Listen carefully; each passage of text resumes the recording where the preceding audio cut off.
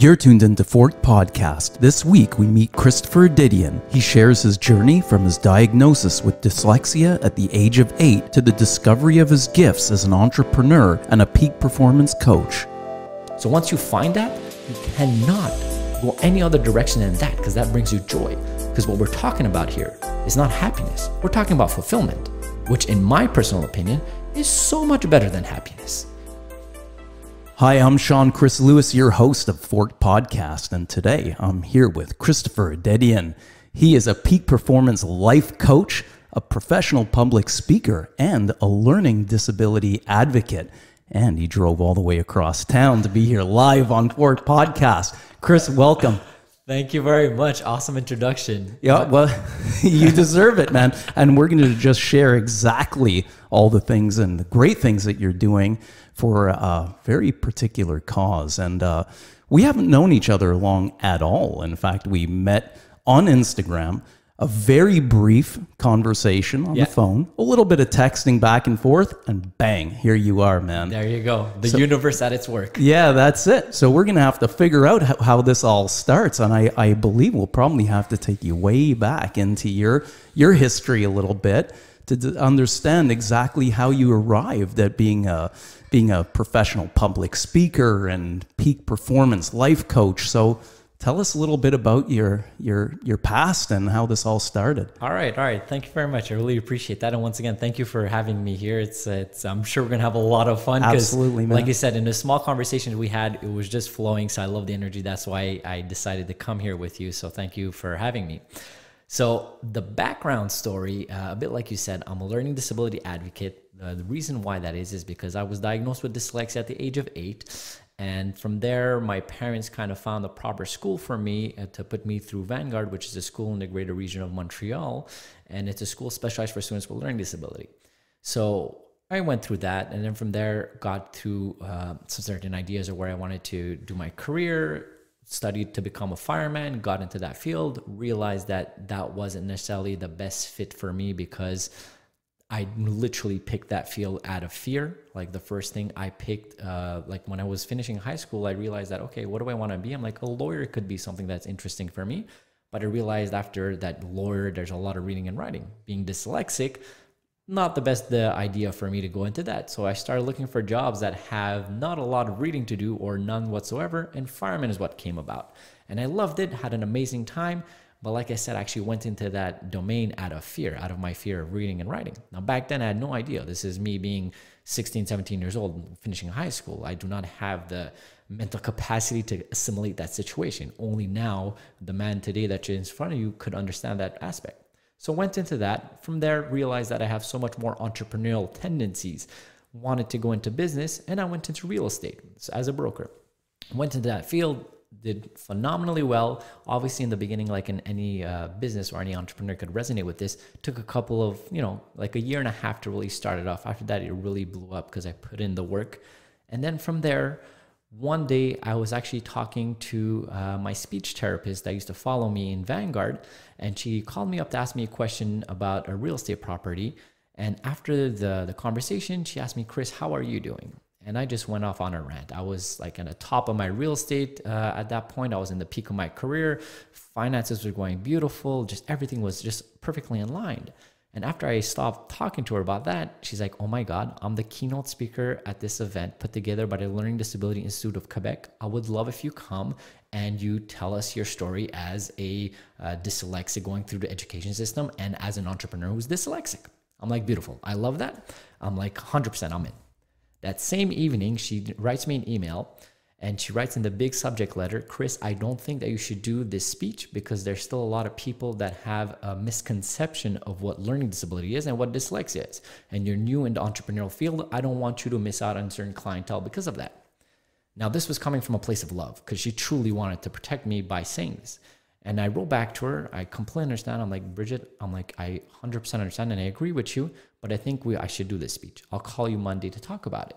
So Monday rolls around, get on the phone, call her up, and exactly that. I explained that I have to do this speech because the honest truth is, if I'm not out there giving the speech, I'm somebody who's fake. I'm not helping the students that are on the school benches right now. I'm not helping the next generation, and I'm not helping my future kids, because we know this is something hereditary. I'm like, I won't be somebody fake. I'm somebody real, so I have to do this.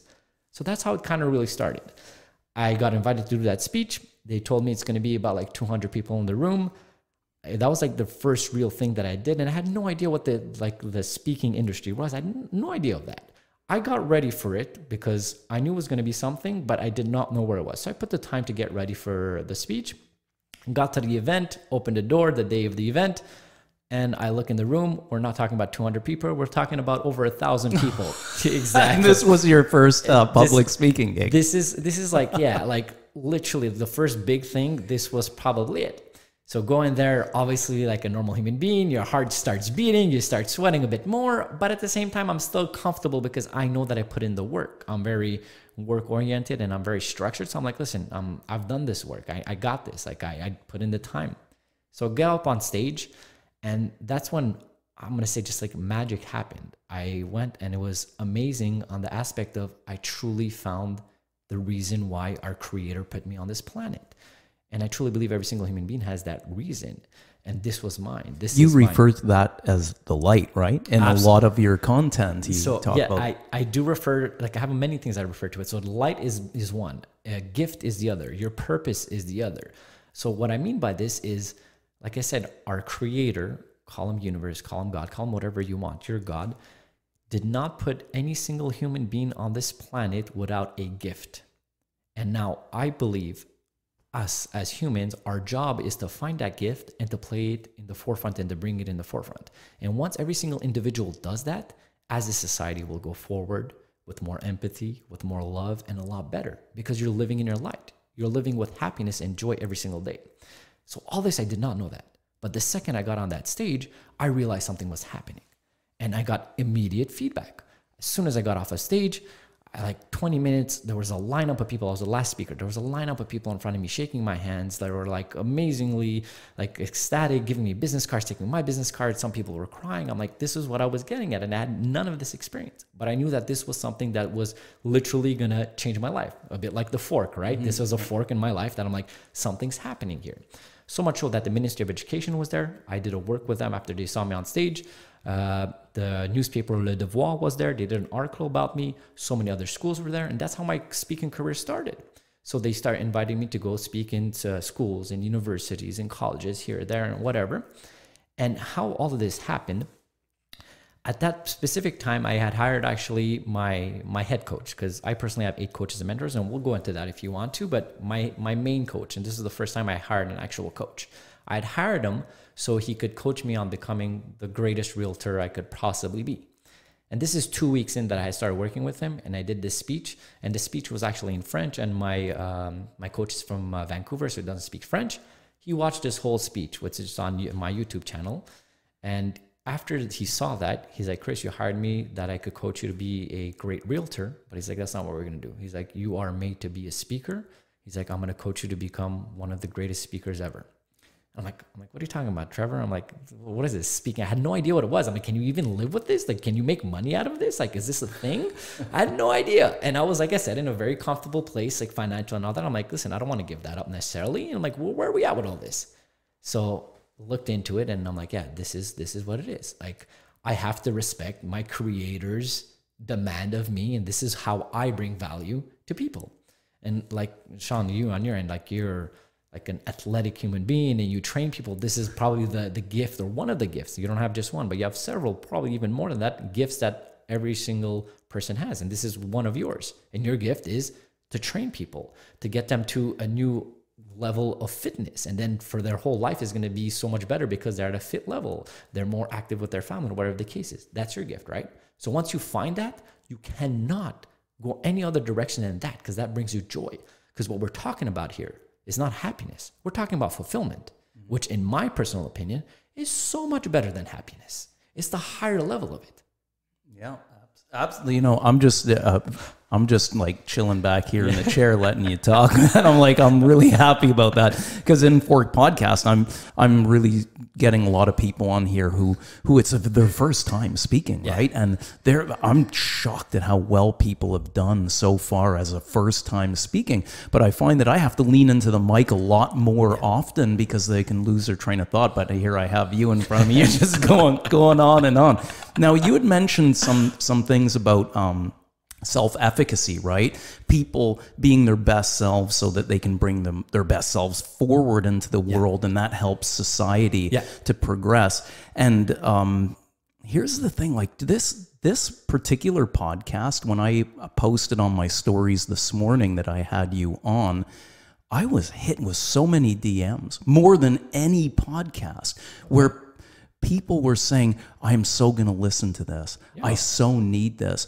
And I want to make sure that we serve the listeners well with your experience, because it's big. What is it right now about dyslexia, ADHD, ADD that has so many people like anxious to understand it? More of it. Yeah.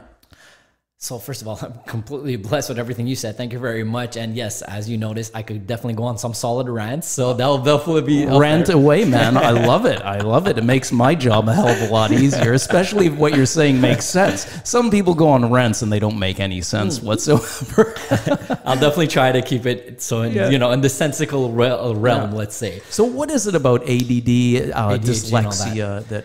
So obviously that's a very vast question, but if we refer to the aspect that a lot of people have DM'd you about it today and they want to be more informed about it, I think because in the last couple of years, we've been diagnosing more, we've been talking about it more, and all types of, let's say any type of situation where there's so much more averse to conversation now in 2019. So that's why people are more intrigued about it, because it's more out there. So people are hear about it. Now, when they hear about it, doesn't mean they have the whole definition of what it is. So that's that's why people are intrigued. So I think that's like the main reason. And if we talk about learning disabilities, essentially, or like dyslexia. Dyslexia is, like I said, a learning disability that has to do based with the language. So people with dyslexia have a hard time with language skills such as reading, writing, spelling, or even speaking, or talking, and whatever the case is. And there's different levels of dyslexia. So now as we go forward as society, and it's so much easier to diagnose, more and more people are coming out with this, saying that I'm dyslexic and talking about it openly. So that's why, like I said, the main thing is there's more people interested. Now, I'm guessing that's what your question was. Yeah, I think absolutely. I think that there's a lot more people obviously discovering. I had found out mostly about my condition, and I want to get into the terminology condition and diagnosis with you in a second. But just for the sake of this part of the podcast, when I was sitting in with my daughter, and she went to Vanguard, as you know. When I was sitting in on the meetings to evaluate her, I was sitting in the chair and I was like, oh my God, man, this is me. We're talking about me. And I remember being put into special classes back in elementary school, and they were not friendly for kids, these classes. We were ushered out in front of all the other students. We were made to feel different. I caused a lot of trouble, was in the principal's office quite a lot.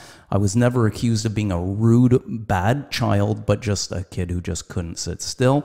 And I think a lot of the DMs that I was receiving were from people like myself who are always looking for a way to understand their condition and navigate it a little bit more effectively and efficiently. Awesome.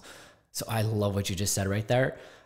Couple of points on that. So there is that gap of generation right now, okay? So I'm blessed enough to be in the generation that the diagnosis started happening.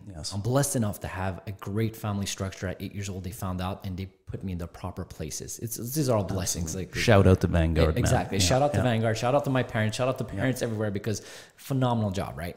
Now, that being said, what you just said is exactly the same thing with my parents. Like, I know specifically, oh, my mom probably has this, my father probably has this, or whatever the case is. But my parents immigrated from Armenia coming here. they did not have the same situation. They're running away from communism. They're running away from war. It's not the same thing. So they don't have the opportunity to get diagnosed. So that's why so many people of your generation, let's call the baby boomers, are realizing that, oh my God, I have this my whole life and I did not know. Now they're like, what do I do with this? What tricks do I use? Now, before we go into that, I just want to, the best way I could explain it over here, for anybody that's dyslexic or has ADHD, it's like having a Ferrari motor in the chassis of a Honda Civic. This is what it is, right? That's what it feels like. This is what it feels like, right? So your brain is going 100 miles an hour. You're thinking here and there. You said that you're different, which we'll talk about that as well, because I truly believe it's an advantage. Now, the job as an individual, as the school system, as whatever, anybody that's giving you tricks and how to deal with this, is to get you the proper brakes. So you have that same chassis, which is the Honda Civic. You have the crazy potential of a motor of a Ferrari. All I need to do, and all we need to do, is get you the Ferrari brakes. Once you do that, sky's the limit, my brother. Sky is the limit. That's why people look at me and they're like, Chris, how do you like never stop and all that? I'm blessed to be ADHD. I'm blessed to be hyperactive. But it's focused. It's tunneled. That's right? what it is. Yeah. Now, what I mean by that focus, this takes years and years of understanding and using it to your advantage and working on that. So how I do that, every single day, I wake up at 4, I meditate, I go through my thing. Working out is an anchor in my life. So you start with your meditation. Yeah. That could be a shorter meditation. It could be a longer meditation, depending on your time. Yeah. Then you move into, you said you exercise. So, okay, if you want to break it down. So I wake up at 4 a.m., let's say 30-minute meditating. After that, I do my affirmations. So I have a list of my affirmations. After that, I sit down and I write. Well, what's that? What's affirmations? So my affirmations is essentially I ams. So I have a list of I am. So I am love. I'm an entrepreneur. I'm a phenomenal human being. Just I'm putting myself. Man. Oh yes, very important. So what happens is I am changing my vibratory frequency right off the bat. I meditated, I'm centered, and I'm bringing my vibration to a high level. So once I'm at that vibrational level, I'm going to connect with other people that vibrate that same way. I completely So agree. this is what I'm setting up my day. Once that's done, I sit down and I journal. So I set up, first and foremost, what I do is I do my gratitude practice. I write 3 things that I'm blessed about, that I'm grateful for that day. I write 3 things that I want to accomplish in that day. That's it. That's all. And I clarify what is my intention for this day. Like this morning on my practice was, I'm super excited to do this podcast. I want to be so present and moment with Sean, and I just want to connect with you as a human being. This was one of my purposes for today. So if I set my intention for everything I do, that's how you become a highly efficient person. And if you could do that with every single activity that you're doing, I'm talking about results like crazy. Now, after that's done, at this point, I have maybe a bit more time. If I have a bit more time, I'm doing my work. My work only has to do with my self-development. No email, no phone, none of that. I am not doing any firefighting work. What I mean by firefighting work is at 9 o'clock when I'm in the office, usually what I do is I put off fires, right? Your colleague comes in, your client comes in, okay, do this, do that. You're answering emails. You're putting out other people's fire. Before that, I have to take care of myself. After that, I go work out. I do CrossFit from 6 to 7:30, do my stretching, then go home. I read the book that I'm reading for about like 10 minutes to 30 minutes, and then get ready, and then I'm at the office at 9 o'clock.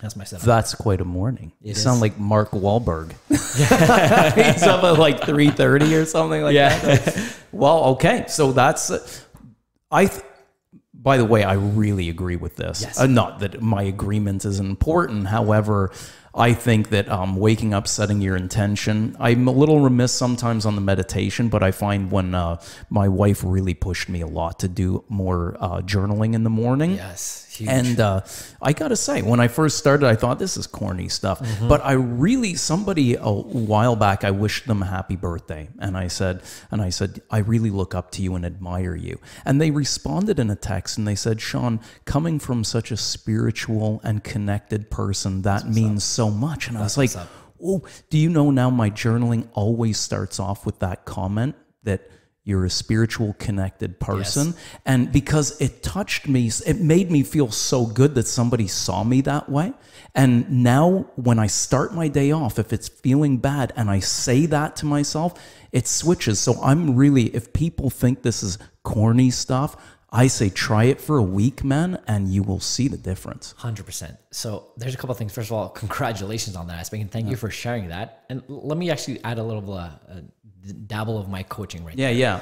what you Coach did, away, man. Yes. Let's go. So what you did right there is something that I call the brag book. So I have a personal brag book. Every time somebody gives me a compliment, Brag as in BRAG, bragging. exactly, Okay, perfect. bragging. Yes, exactly. So every time somebody that I respect or just anything gives me this compliment or whatever the case is, I write down my brag book. That should go in your brag book. Very cool. Now, there's a reason for this brag book, because the way our mind is made, our mind always tries to find us the worries or whatever the case is. So when you're in a state, because it's always going to happen, when you're in a state that you go a bit lower in your energy level, you're going down, you're having one of those crappy days, let's call it, and you're just kind of only seeing darkness. You're like, oh my God, I can't do this. How am I going to be able to do this? I'm not a podcaster. I'm this. I'm like all this negativity, right? You break the pattern by picking up your brag book and start reading all the amazing things you've accomplished. And then you're like, wait a minute, Sean, I'm the same human being. Yeah. So what's this small little thing that's stressing me right now? Not important. We are reframing your structure into a bigger frame, and we're getting a different perspective on it. So that's something I just wanted to share with you. Very cool. Yeah. That, I promise you, man, I'm starting a brag book. This is why I said it. I like to brag. I have no problem That's with what's that. up. I got to write it down. Yeah, that's what's up. Write it down, reread it, and you're like, I can give you so many times that has literally helped me in so many ways. Okay, so very cool. Now, importantly, any of us dyslexics, ADHD, we got to start the day off right. We got to start off the day with a little bit of calming the mind, some journaling. Yeah. Definitely exercise. Yeah.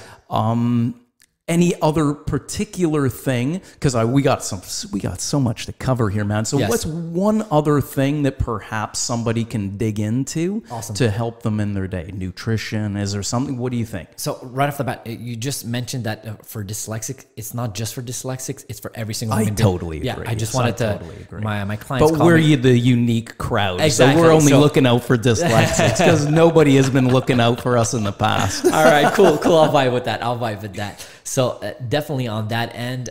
So if we talk, like, once again, if you're talking about more structure, business-wise, and whatever the case is, as a human being, so let's talk about dyslexic or just any human being, first and foremost, you have to understand how you learn. That would be the first thing I would advocate. Understand that, are you somebody that learns by reading? Are you somebody that learns by writing? Are you somebody that learns by listening? Are you somebody that learns by talking? Once you figure out how you learn, then start consuming the information that you need in that lane. So as an example, just quickly, if somebody learns better by listening, they should get auditory books 100%. Rather than reading. I mean, you should always push yourself to read, obviously, but why fight your weakness when you can improve your strength? That's exactly it. So that's what I'm talking about. So if we're talking about a more practical aspect, first of all, get extreme clarity of who you are as a human being, right? All of this is what we're talking about, clarity. The number one thing you want to be a high achiever as a human being is clarity.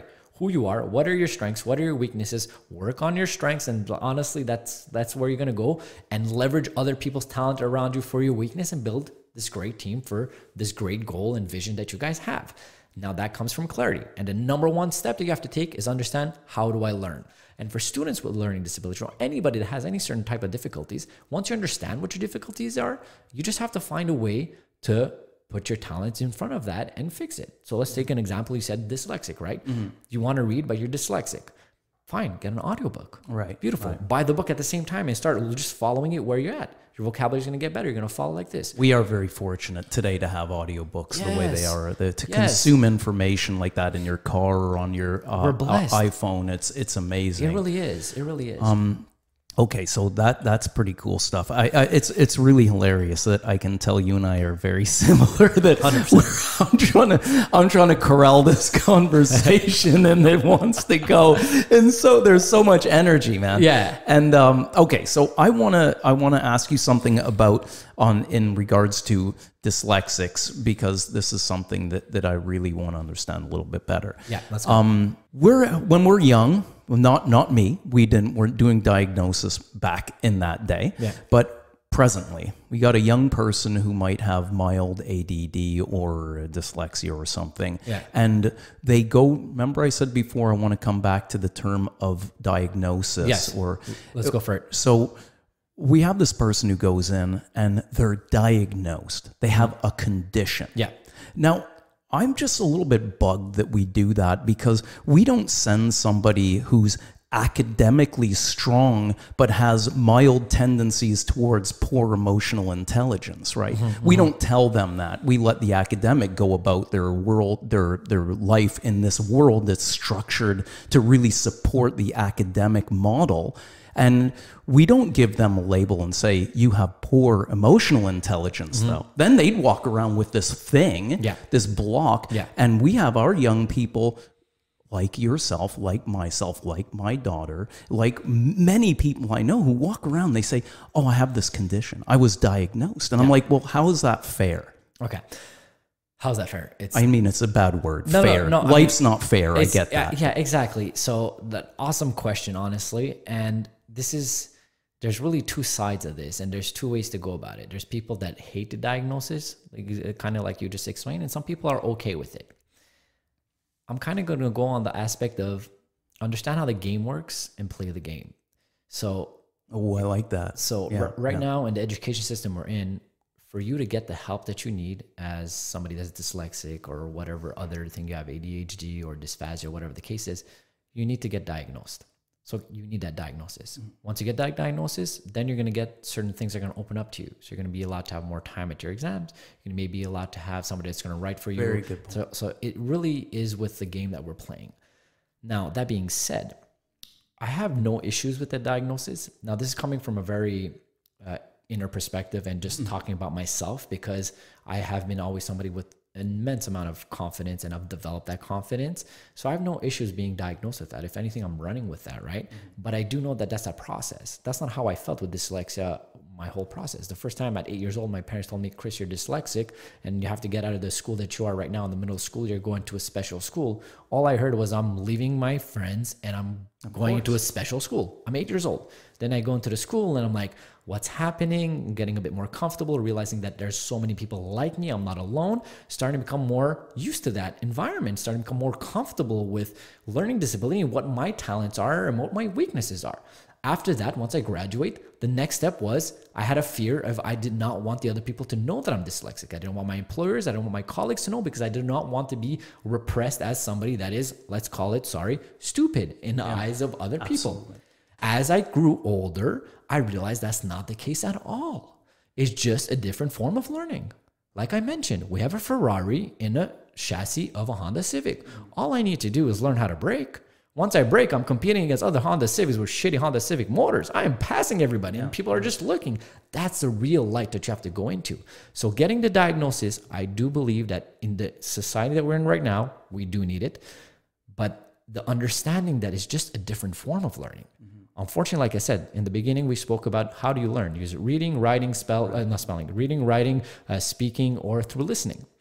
The education system right now is meant for you to succeed if you are a reader or a writer. You could be phenomenal at math, but if I give you the work to do and you have to read the paragraph to find out what the problem is and to solve it. That was my problem in school. Still I failed all of my math. Remember, I don't know if it's still the same. The math exams were structured that we did all the maths in the beginning, and the last 7 questions classically were story problems. Yes. Do you know I didn't even try them? No. I literally hoped that I passed. Like in flight, I did everything well. I literally would not even try the story problems. So there you go. There you go. And it's very unfortunate for you specifically and for all the baby boomers, because people weren't aware of that situation. So now let's take it back. Imagine you were diagnosed, all right? So as a young kid, maybe you're going to go through some emotional difficulties and all that stuff that's going to go with it. But at least you're going to be sitting down in that same class. And instead of you reading that, there's going to be the teacher next to you and telling you, hey, Sean, this is what the problem is. This is what you have to do. Literally reading you the problem. And then you could go and try to solve it. If you're good at math, you're going to pull it off. Then you're at the same length as everybody else. That's it. Yeah. Now, that being said, I truly believe that this is a major advantage at a very young age to fail, because you're learning how to continue and what success is. Failing is not real failing. As long as you get up and you continue, that's all about success. It's the only reason I'm succeeding as an entrepreneur, because I get in and I fail and I fail and I fail, but I just continue. Just got relentless. Yeah, you said dyslexics are relentless. Oh, yes. Oh, yes. I love it. I love it so much. That's exactly it. And the honest truth is, any human being that has gone through any type of difficulty in their life, and that could be, like I said, learning disabilities, that could be emotional difficulties, that could be a parents breaking out, health, anything. They are more seasoned as human beings. It's as simple as that. And when we're talking about maturity, we usually confine maturity and age, but the real thing is maturity comes a lot with experiences. Absolutely. So at 8 years old, getting diagnosed, going through that, or whatever other difficulties, or imagine somebody comes from a poor background, whatever the case is, you are becoming seasoned as a human being. And that's what it comes down to. So as a young man, understanding as a dyslexic that I have to work 2 times harder than everybody else to come on the same level, that is something that just resonates with me. Not only resonates, but creates all the success that I have and every other people with learning disabilities. And I see this day-to-day basis. Like I said, I went to Vanguard, but I'm not only an ex-student, I'm actually the president of their alumni association. So I'm really much involved. I'm a part of their, I'm a part of the foundation as well, Vanguard Foundation. So I'm really immersed about this. And I'm with other organizations as well that have to do with learning disabilities. So I see these students every single day and I see how relentless they are. I truly believe in life, you don't need resources. You need to be resourceful. Yeah, you will get those resources. People, I'm listening to you and I'm thinking people are listening are like, come on, he's not dyslexic. Come on, he doesn't have it. Because you're formulating your thoughts perfectly. Yeah, you're making sense. You're not all over the board while you're explaining what you're thinking. So how do you show people out there and teach them? Obviously, your morning rituals were key and learning how you learn, learning how you best learn. But, man, how do I know you're dyslexic? Yeah, you don't sound it, man. You certainly don't look it. Okay, thank you. I appreciate that, brother. I really do. So you know, your socks are both the same colors. Yeah. Not today. Actually, everybody wears like different. Oh yeah, I can't see it on the screen. I don't know. Did we get it right there? I think we got it. Got my purple socks. But people, young people today, they don't match socks anymore. Yes, it's the most hilarious thing. So here's the thing. I'm very fashion oriented. If we're talking about fashion, that's a part of my brand and who I am as a human being. Like truly, fashion is a part of my passions. Yeah. Okay, so that's a very good question, and thank you very much for that compliment. So let's be honest. Like I said, I'm a professional speaker, peak performance, business and life coach, and a learning disability advocate. This is not my first podcast. I usually do 1 podcast a week. I do TV interviews and I do radio gigs. Yeah. For me to get to this position, I have worked on my craft. Like I said, that speech that I went on and I gave that first time, I have been blessed by the universe with this gift of communication. But I don't sit on that. I could have all the talent in the world, but if I don't work on it, I'm not going to get anywhere. Can all dyslexic people sound like you right now? Yes, they could become whatever they want. And it's not to sound like me. It's not about me, you, or whatever. It's whatever your gift is. If you're dyslexic and you're supposed to be an author, brother, write. Sister, write. Do what you got to do that. Find the resources to get there, right? So this is my gift. Now it looks, like I said, thank you very much. And I'm not throwing flowers at myself. Like it looks impressive, but it's because it's been polished. In the bragging book. It goes in the bragging book. Thank you. Exactly. I'll write that down. What he told me today. So it goes with understanding what your talent is and working on it. So that's what it is. So I understand that, oh, wait a minute, is this kid really dyslexic? It's very polished the way he's speaking. It's because there's hours and hours into my craft, studying it, speaking it, and this is what it comes down to the product. But there's a lot of things that gets developed because I was dyslexic, right? So let me just go into it real quick, right? I said I'm very entrepreneurial based. I've run businesses. I help people, like I coach people that have, you know, $1 million businesses, and like I help them with that because I'm very much somebody that systemizes businesses and lives. So when I was young and the teacher used to come into the classroom and say, kids, put yourself in teams of even before she finished the word 3, I had my head up and I was looking for who reads the best in the class, who writes the best. Let's put a team together. Let me delegate to work and let's get the grade together. That's delegation 101, entrepreneurship. When I was in college and I was failing, I used to go see the professor afterwards and I used to negotiate my grade up. I'm like, nah, that's not what I meant. This is what I meant. Got the grade up. I was learning how to be an entrepreneur without even knowing it because I had no choice to succeed in the education system that I was given. So by doing that, it was developing other talents. So this is why my communication skills have been developing for years and years because I could not rely on my reading and writing. So when I go in front of the teacher and negotiate my grade up, I have to look like I'm making sense. I have to look like my thoughts are making sense and there's a pattern behind it. Well, that's why I asked you about can anybody who ADD or dyslexic be like you, have this. I ask that because my primary concern is that until the system changes, right? Now it's really it's set up for people who are academically inclined, and because of that, people who have dyslexia or ADHD. Opa, sorry about that. You saw that live. It didn't go on the equipment. For the people that are listening, I just spilled coffee all over the table on his beautiful Good catch stuff. there. I wouldn't have thought about that. Sorry about that. No, that's fine, dude. And I think that for people who are, say, dyslexic and ADHD, they are in a system that's not ready to receive them. Yeah. And I'm concerned that they will always turn towards jobs like, and this is nothing like you were going to be a fireman. Damn it, man, we need firemen. And I think it's awesome. I think it's very important that that's somebody's passion. However, I'm concerned that there could be people who have these great skills and talents, but because they don't get through the school system, they might have been, you know, I always think a doctor, you know, if you want to be a general practitioner, and you need to pass physics, I mean, like, we need people with great bedside manner who can think through a condition, think on the spot, diagnose. And I'm not really sure physics and, you know, all of the sciences are the best determinants for some of these types of positions that people who are dyslexic and ADHD might do very well. 100%, man. I mean, there's so much to unpack there, and I'm just going to unframe it and reframe it in a bigger box right there. We're talking about human beings right there. We're not only talking about dyslexic, right? As I said, the only living creatures on this planet that have the capability and sometimes don't live to their fullest potential are human beings. A tree will grow to its maximum capacity. A flower will grow. A dog will be a dog. A human being can be not maximized his talents and his potential. We see it every single day. So it's not only with students with learning disabilities. Maybe it's somebody that is in a poor neighborhood. Maybe they are the doctors, but they're not. Their environment's not helping them for that. If you go in the graveyard, there's somebody that said this, the greatest ideas and the greatest books that haven't been written are in the graveyard. So as human beings, we have to be acutely aware of that and try to live to the maximum of our potential. But that's 100% correct. Now we're talking about all the good side of learning disabilities and like people that are succeeding from that. But there's a lot of people in the judicial system that are dyslexic because they were in school and then they realize that they're not doing great. They don't want to be made fun of. So maybe they acted up in the back of the class. They get kicked out. They start hanging out with the wrong people, start doing some stuff illegally, end up in the judicial system. There's a lot of that.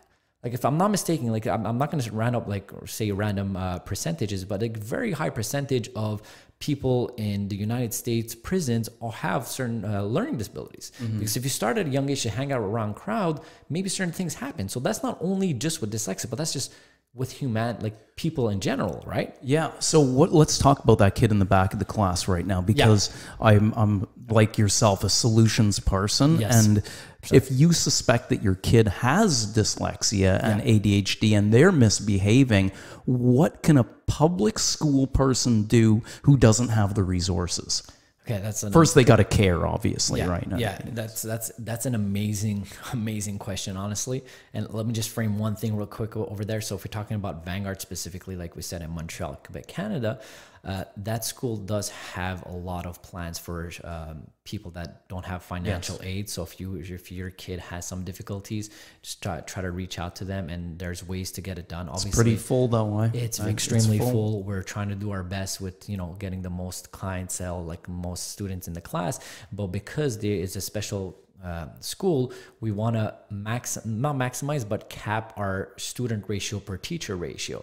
So instead of having 30, 40 kids in a class, we have like 15, 16 kids per one teacher, because that's the experience that you need as well to succeed. So yes, there are some limitations with that. Now, that being said, on a more external base that we said, like not only over here, what can you do when you start realizing that your kid has some difficulties?